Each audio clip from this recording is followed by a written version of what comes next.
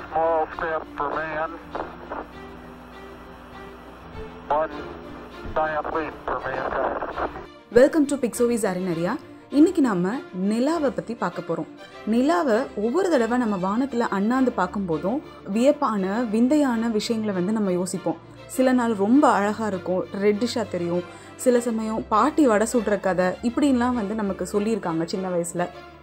So ஒவ்வொரு பௌர்ணமி அமாவாசைன்னு தேஞ்சு மறையும் போதும் நிலாவோட ஒவ்வொரு ஸ்டேஜ்லேயும் அதோட அழகை பற்றி நம்ம பார்த்துருக்கோம், வியந்திருக்கோம். அப்படிப்பட்ட நிலவோட சில நமக்கு தெரியாத விஷயங்களை பற்றி நம்ம பார்க்க போகிறோம். பூமியோட ஒரே துணைக்கோள் அதாவது சேட்டலைட் மூன் தான். இதனாலேயோ என்னமோ மூனை பற்றி தெரிஞ்சுக்கிறதுக்காக நிறையா நாடுகள் பல வருடங்களாக நிறைய சேட்டலைட்ஸ் அனுப்பி பலவிதமான ஆராய்ச்சிகளில் ஈடுபட்டு வந்துட்டு இருக்காங்க. அப்பல்லோ மிஷன்ஸ் மூலியமாக நீல் ஆம்ஸ்ட்ராங், ஆல்ட்ரின் மற்றும் ஓலன்ஸ் நிலாவில் நடந்ததாக கூட நம்ம கேள்விப்பட்டிருக்கோம். ஆனால் இது போத் மித்தான லெஜெண்டாக தான் இருந்துகிட்ருக்கு. இதை பற்றி கதை இதெல்லாம் மூணுக்கு மனுஷன் போகவே இல்லைன்னு சொல்கிறாங்க. இது எல்லாமே கதைன்னு கூட சொல்லிட்டு இருக்காங்க சில பேர். எது எப்படியோ இன்றைக்கி நம்ம சில ஆஸ்ட்ரோனாமிக்கல் ஃபேக்ட்ஸ் அபவுட் மூன் நம்ம பார்க்கலாம். பூமிக்கும் நிலாவுக்கும் உள்ள டிஸ்டன்ஸ் கிட்டத்தட்ட 2,39,000 மைல்ஸ். நிலா தன்னைத்தானே சுற்றி வர்றதுக்கு 27 டேஸ் எடுத்துக்குது. அதே மாதிரி எர்த்தை சுற்றி வர்றதுக்கு 27.3 டேஸ் எடுத்துக்குது. ஸோ நீங்கள் யோசிச்சிருக்கலாம், எப்போ பார்த்தாலும் மூன் ஒரே இடத்துல இருக்க மாதிரி இருக்குது, அது நகரலையா நமக்கு தெரியாது. ஏன்னு பார்த்தீங்கன்னா இதுதான் ரீசன். ஏன்னா ரொட்டேஷன் ரெவல்யூஷன் ரெண்டுக்குமே இது ஆவரேஜாக சேம் டைம் எடுத்துக்குது. அதனால நம்ம தூரத்துலேருந்து பார்க்கும்போது எர்த்துலேருந்து அது நகராமல் ஒரே இடத்துல இருக்க மாதிரி இருக்குது. இதோட ஃபார்தர் எண்டை அதாவது மூனோட டார்க் சைடை ஆஸ்ட்ரோநாட்ஸால் மட்டும்தான் பார்க்க முடிஞ்சிருக்கு இது வரைக்கும். இப்போ நம்ம ரீசெண்டாக சந்திரயான் 2ல் நம்ம லான்ச் பண்ண விக்ரம் லேண்டர்ன்ற அந்த ரோபோ இந்த மூனோட அதர் சைடுக்கு தான் அனுப்பி வச்சாங்க. பட் அன்ஃபார்ச்சுனேட்லி அதால் அந்த அதர் சைடு ஆஃப் த மூனை ஃபுல்லாக ரீச் பண்ண முடியல. ஒருவேளை அது ப்ராப்பராக நடந்திருந்தது அப்படின்னா நமக்கு இன்னும் மேலும் சில தெரியாத விஷயங்களை நம்ம ஈஸியாக பார்த்துருக்க முடியும். பட் எனிவேஸ் இப்போ வரைக்குமே நிறைய ஆராய்ச்சிகள் நடந்துட்டு இருக்கு. நிறைய சேட்டலைட்ஸ் அனுப்பியிருக்காங்க நிறைய கண்ட்ரீஸ்லேருந்து. அதுலேருந்து கிடைச்ச சில விஷயங்களை பற்றியும் அதுலேருந்து இப்போ வரைக்கும் விளங்காத புரியாத சில விஷயங்கள் பற்றியும் நம்ம பார்க்கலாம். ஃபர்ஸ்ட் மிஸ்ட்ரி என்னன்னு பார்த்தீங்கன்னா மூனோட ஆரிஜின். மூன் ஒரு காலத்தில் எர்த்தோட ஒரு பார்ட்டாக தான் இருந்திருக்கு அப்படின்னு முன்னாடி நினச்சிட்டு இருந்தாங்க. பூமியிலேருந்து விழுந்த ஒரு துண்டு தான் நிலா அப்படின்னு ஒரு கருத்து முன்னாடி நிலவிட்டு இருந்திருக்கு. ஏன் அப்படின்னு பார்த்தீங்கன்னா பசிபிக் ஓஷன் தான் இருக்கிறதுலே நம்ம டெப்தான ஓஷன் எர்த்தில். அந்த பகுதியிலேருந்து தான் நிலா உடஞ்சி போயிருக்கணும் அப்படின்றதாகவும் அந்த இடைவெளியில் அந்த பள்ளத்தில் லேட்டர் ஸ்டேஜஸில் தண்ணி சேர்ந்துட்டு அது பசிபிக் ஓஷனாக வந்ததாக முன்னாடி நம்பிட்டு இருந்தாங்க. பட் ஆனால் இது ஒரு தப்பான கால்குலேஷன். ஏன்னு பார்த்தீங்கன்னா மேத்தமேட்டிக்கலி பசிபிக் ஓஷனோட வால்யூமும் மூனோட சைஸும் மேட்ச் ஆகலை. ஸோ மேலும் சில ஆராய்ச்சிகள்னாலையும் இது தப்பான தியரி அப்படின்னு ப்ரூஃப் பண்ணியிருக்காங்க.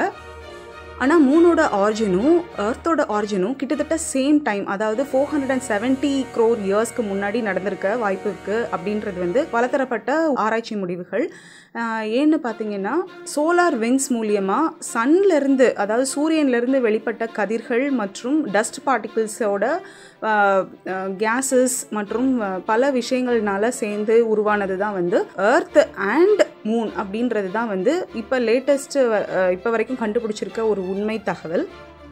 அடுத்து நம்ம மூனில் இருக்க ராக்ஸை பற்றி பார்க்கலாம். இது வரைக்கும் நடந்த சேட்டலைட் மிஷன்ஸ் மூலியமாக அக்டோபர் 1959 ரஷ்யாவில் லூனா 3ன்ற சேட்டலைட்டை நிலாவுக்கு அனுப்பி வச்சாங்க.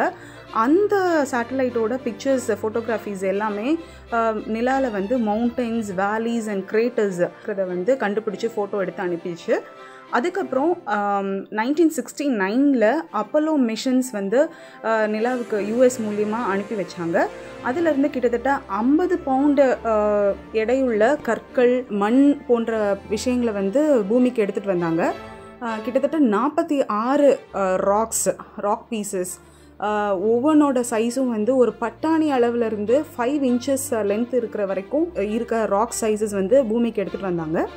ஓவராலாக பார்க்கும்போது லூனார் சர்ஃபேஸில் இருக்க இந்த செடிமெண்ட்ஸு, இந்த ராக்ஸு இது எல்லாமே பூமியில் இருக்கிற மண் துகள்கள் மாதிரி தான் இருந்திருக்கு. ஆனால் இதை க்ளோஸாக எக்ஸாமின் பண்ணி பார்க்கும்போது இவைகள்லாம் வந்து ஒரு சாதாரண எர்த்தில் இருக்க காம்போசிஷனில் இருக்கிற மாதிரி இல்லாமலும் கிளாஸ் மாதிரி ஒரு கலர்லெஸ் பார்ட்டிக்கிள் அண்ட் ஷேப்லெஸ்ஸாக இருந்ததாகவும் மோஸ்ட்லி தெரிய வந்திருக்கு. ஏன் அப்படி இது வந்து எர்த்தோட இருக்க மெட்டீரியல்ஸோட டிஃப்ரெண்ட்டாக இருக்குது அப்படின்னு பார்த்தீங்கன்னா, பூமியில் இருக்கிற சாயிலில் கிளாஸோட கண்டென்ட் ரொம்பவே கம்மி. ஆனால் நிலாவிலேருந்து நம்ம எடுத்துகிட்டு வந்த சாண்ட் பார்ட்டிகல்ஸில் கிட்டத்தட்ட 50% வந்து கிளாஸால் ஆயிருக்குன்னு தெரியுது. இன்னொரு இன்ட்ரெஸ்டிங்கான ஃபேக்ட்ஸை வந்து கண்டுபிடிச்சிருக்காங்க. என்ன அப்படின்னா, உயிர்கள் வாழ்கிறதுக்கான சாத்தியக்கூறுகள் ஃபஸ்ட்டு ஒரு பாக்டீரியா மூலியமாக இதை ஆரம்பிச்சிருக்காங்க. பாக்டீரியா, ஆல்கே அண்ட் ஒரு பிளான்ட்டை வந்து இது வளர்கிறதுக்கு சாத்தியக்கூறுகள் இருக்கான்னு வந்து டெஸ்ட் பண்ணாங்க. அதில் ஒரு 4 சாயில் சாம்பிள்ஸில் 3 மட்டும் எந்த ஒரு எஃபெக்டும் கிடையாது பாக்டீரியாவை எக்ஸ்போஸ் பண்ணும்போது. ஆனால் ஒரு சாம்பிளில் பாக்டீரியா வந்து எல்லாம் செத்து போச்சு. இது எதனால் இறந்தது அப்படின்ற ரீசன்ஸ் வந்து அவங்க ட்ரை பண்ணியிருக்காங்க கண்டுபிடிக்கிறதுக்கு. ஆனால் இது வரைக்கும் கண்டுபிடிக்க முடியல. அதே மாதிரி கொஞ்சம் ஹையர் எண்டில் போய் நம்ம ஒரு பிளான்ட்டை வந்து நிலாவில் வந்து கல்டிவேட் பண்ண முடியுமா அப்படின்னு பார்க்குறதுக்காக மக்காச்சோளத்தை வந்து பயிர் செஞ்சு பார்த்துருக்காங்க. ஆனால் அதோட எஃபெக்டும் எதுவுமே இல்லை, பயிர் எதுவுமே வரல. ஆனால் ஒரு சிம்பிள் ஆல்கேவை வந்து எக்ஸ்போஸ் பண்ணியிருக்காங்க அந்த மூனோட சாயிலில். ஆனால் அதிலிருந்து நல்ல க்ரீனாக லஷ்ஷாக நல்ல ஒரு ஆல்கே வந்து ஃபார்ம் ஆக ஆரம்பிச்சது. இது ஏன் ஃபார்ம் ஆகுது அப்படின்ற ரீசன்ஸும் அவங்களால வந்து கண்டுபிடிக்க முடியல. இந்தியாவிலேருந்து அனுப்பப்பட்ட சந்திரயான் 1 இதோட 11 இயர்ஸ் ஆயிடுச்சு மூனுக்கு போய். அதிலிருந்து கண்டுபிடிச்சது என்ன அப்படின்னா, வாட்டர் மாலிக்யூல்ஸோட ப்ரெசன்ஸை வேப்பர் ஃபார்மில் கண்டுபிடிச்சிருக்கு சந்திரயான் 1.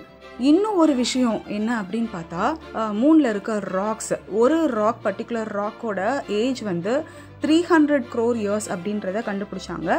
ஆனால் அந்த 300 crore years-ஆகவும் 1 இன்ச்சு கூட அந்த ராக் நகரல அப்படின்றதையும், நிலால எந்த ஒரு பொருட்களும் அசைவுன்ற விஷயமே இல்லாமல் இருந்திருக்கிறது வந்து ரொம்பவே வியப்பான விஷயம்.